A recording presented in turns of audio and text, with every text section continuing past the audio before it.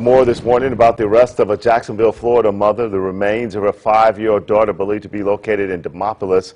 Jacksonville, Florida television station reporting an arrest warrant for Brianna Williams reveals the last time anyone other than Williams saw her daughter alive was back in May. According to the arrest warrant, Williams says she left her daughter at home by herself at an apartment complex multiple times dating back to April.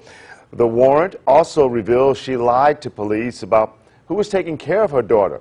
Williams was absentee booked Tuesday into the Duval County Jail on 2 counts of child neglect and giving false information to investigators. State Attorney Melissa Nelson says the remains found in Demopolis on Tuesday are believed to be those of Taylor Williams. The sheriff's office is awaiting positive identification. It's unknown how long that will take or how long it might take to determine a cause and manner of death.